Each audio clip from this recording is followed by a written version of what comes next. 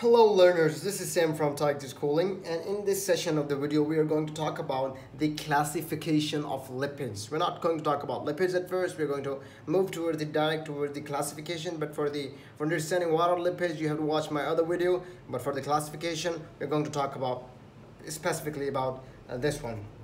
Alright, so let's get started. The lipids are actually divided into the four groups, that is simple lipids, compound lipids, derived lipids, and the final phase we got miscellaneous. So it's really easy to understand. Grab the idea, just focus on how I'm just going to classify them easily. The simple lipids are actually divided into the neutral fats and waxes. Compound lipids are divided into 5 groups, that is phospholipids, glycolipids, sulfolipids, aminolipids, and lipoproteins. Very simple and easy to understand. But the derived lipids, which are actually derived from these, are fatty acids, alcohols, and monoglycerides. Pretty easy to understand concept. And in the case of the miscellaneous, we got which are aliphatic hydrocarbon, which contain different things. We're just going to talk in the final phase about them. So let's get started with the simple lipids. So what are simple lipids? So simple lipids are actually the esters of fatty acids with various alcohol. It's an easy concept. You know, whenever we talk about simple lipids, we have the idea of esters of fatty acids with alcohol. So simple lipid is also an ester of fatty acid with alcohol. So we divided that one into the 2 groups, that is neutral fats and the waxes. So neutral fats is also called the triglyceride. Commonly it's referred as triglyceride, which is actually found in a lot of places, even your membranes. So this is actually the triester of fatty acid with glycerol. That's why we're going to call it the triglycerol, or you can simply call it the neutral fats. And again, now move toward the other waxes. Most of the people have heard of waxes, which the wax itself is further divided into true waxes, cholesterol, esters, and vitamin D esters.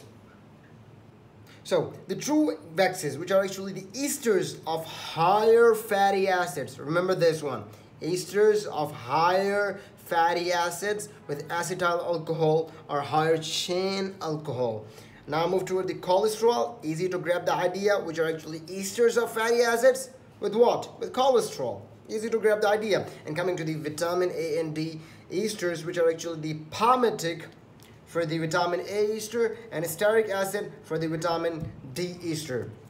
Not a big deal with regarding the simple lipids. Moving toward the compound lipids. So compound lipids are actually lipids with something else, you know, something added to them. So you can call them the esters of fatty acids containing groups other than and in addition to the alcohol and fatty acids.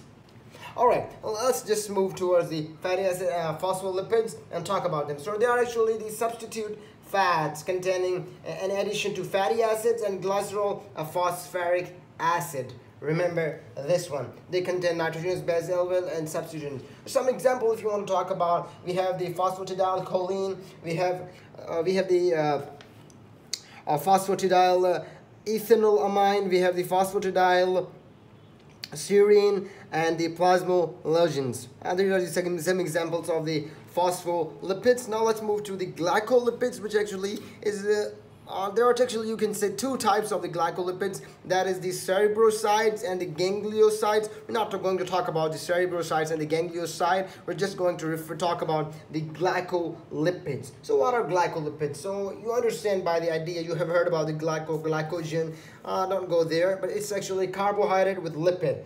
So how we can define it is lipids containing carbohydrate and are called glycolipids. So they actually, and one thing more, they have a special alcohol which is called the sphingosine or sphingol, and also they have the nitrogenous base in addition to these fats, the fatty acid, but they do not contain the phosphoric acid or glycerol. Actually they contain the alcohol, which is a special one. That one is called sphingol. Alright, simple idea about the sulfolipids: contain the sulfate group, and the aminolipids, which are also called the proteolipids, and the lipoprotein are easy to grab. That is the lipids as a prosthetic group to proteins.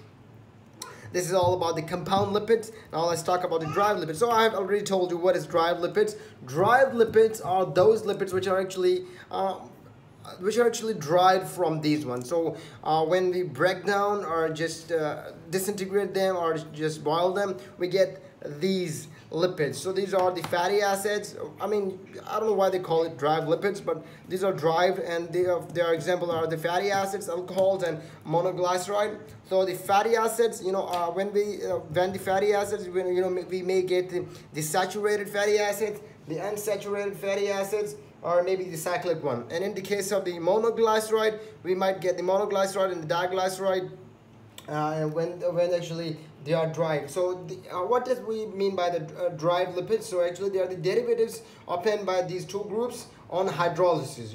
When we hydrolyze any of the lipids from these groups, we get the following products. And let's talk about the alcohol, which actually maybe it could be a straight chain, it could be a glycerol, it could be a cholesterol, and it could be alcohol containing the beta iodine ring.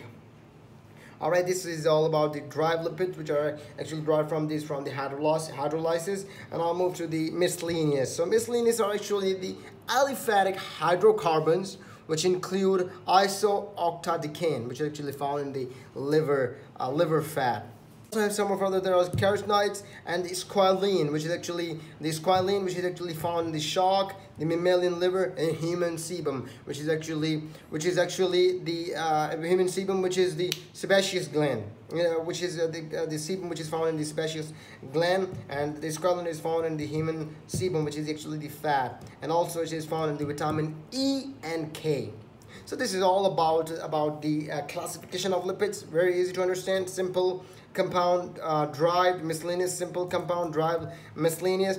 Simple, we got neutral fats and waxes. Compound, we got phospholipids, glycol, sulfo, amino, lipoprotein. Derived, we got fatty acid, alcohol, and monoglycerides. Miscellaneous is very easy. We have to understand these basic ideas. So this was very much easy to understand and grab the idea. Please make sure to comment us and let us know if you want to learn more about any topic, so we can make sure that we can explain it very easy. Thanks for visiting Tixe Schooling.